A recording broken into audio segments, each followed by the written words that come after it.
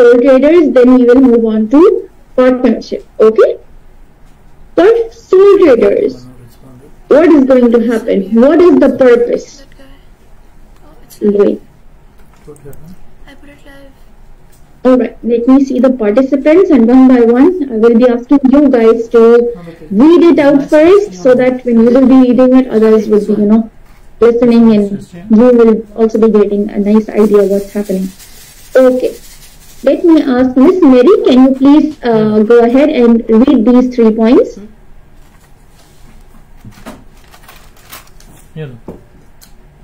Miss Mary, Chris. Yes. Purpose of preparing final accounts for sole traders. Profit or loss determination. Final accounts help determine the net profit or loss incurred during a specific period. And this is crucial for sole trader to understand the financial success or challenges the business has faced. Business performance evaluation. The information provided in final accounts allow the sole trader to assess the overall performance of the business. By analyzing income and expenses, the trader can identify areas of strength, weaknesses, and opportunities for improvement.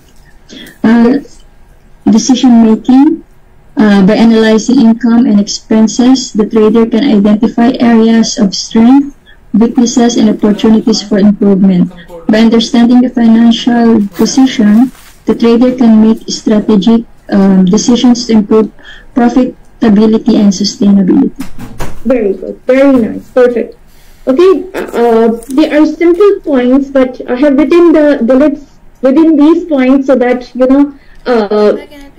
the sort of a small explanation would be there in front of you. Okay, profit and loss determination, a sole trader would know that whether he is into profits or whether he is into losses. Okay, after making the final accounts. Business performance evaluation, obviously he has all the information in front of him. The final accounts are there, everything is there. So it's easier for him to know what is his performance, what is his business performance, like how was the year, was he into really good profits, was he into losses, what was the trend, okay, and what he can do in the future. Further forecasting would be really easy for him. Okay, and the decision making, again over here they are saying that areas for strength, weaknesses, and opportunities for improvement he can sort out for these. Okay, and understanding the financial position, the trader can make strategic decisions to improve profitability and sustainability. This is a very concise and very nice term, that strategic decisions can easily be made when you have everything in front of you, and when you have made the decisions having sane mind and having everything assessed in a proper way, using all the tools like ratio analysis and everything. Okay, so it helps a lot in decision making for the future. Okay, I hope these 3 points are clear. Clear, guys? Yes, ma'am. Okay, that's great, that's good. Okay, let's move on. Okay, these points. Who is going to go ahead? Okay, Miss Melanie. Yes, hi, good morning. Hello, good morning.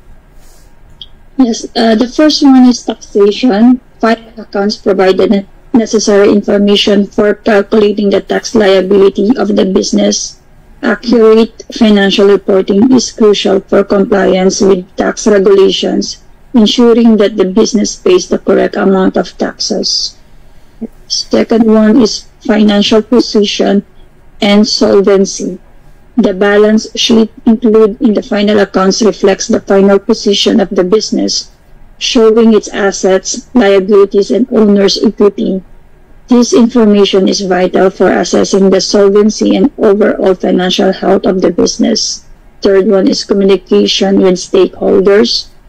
Final accounts serve as a means of communication with various stakeholders such as creditors, investors, and potential buyers.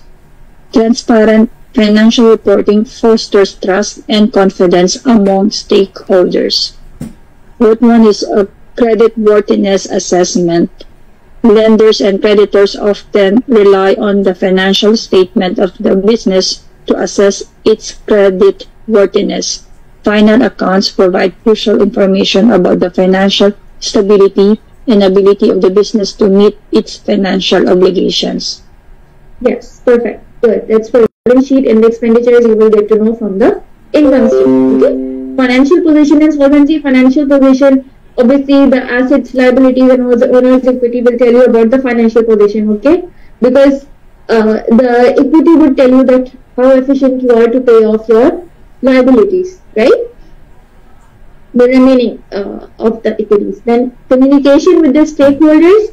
Over here, the stakeholder means the creditors, investors, and potential buyers, the one who are investing in your company. Investing means, some people who are, coming in, and they're benefiting for your business. By investors means it does not mean that they're, the share thing, because this is the sole trader, right? The creditors are the ones who are owing you, and the potential buyers are the ones who are, that, okay, they are coming to buy the products from you. Okay, so this communication with them is again very, very, you will get a very good idea from your final accounts regarding this, because you will have a picture in front of you that how much liability you have, how much receivables you have in front of you, and how much sales you made. So this is going to give you a great idea that how good your communication is with your stakeholders, right? The more the receivables, the more the sales, the more the cash, and even the cash as well, and even the liability, because liability would also mean that you are purchasing stuff on credit, but obviously you're doing it for the business, right? So that's why it is going to give you a very, very nice picture of it. Okay, then what is it? Credit worthiness assessment. Lenders and creditors often rely on the financial statements of a business to assess its credit worthiness. Credit worthiness means how much you are reliable to pay off your liabilities. Okay, and like your, what do you call it? How much a company how much a client or the other party can trust.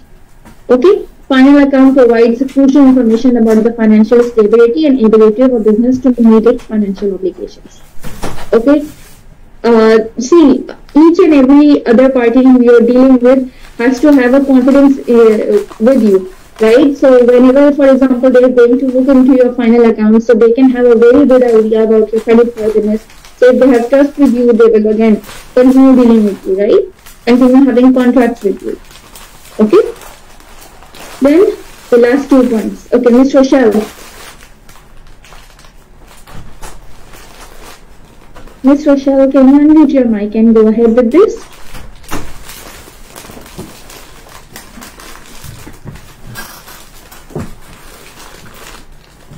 Ms. Rochelle, are you? Yes. Okay, she's there. Dear, you're not able to hear you. Is your mic working properly? If it's not working there, you can exit the meeting and enter again. I will admit you, okay? Because I can see that your mic is not muted. It's open, but we cannot hear you.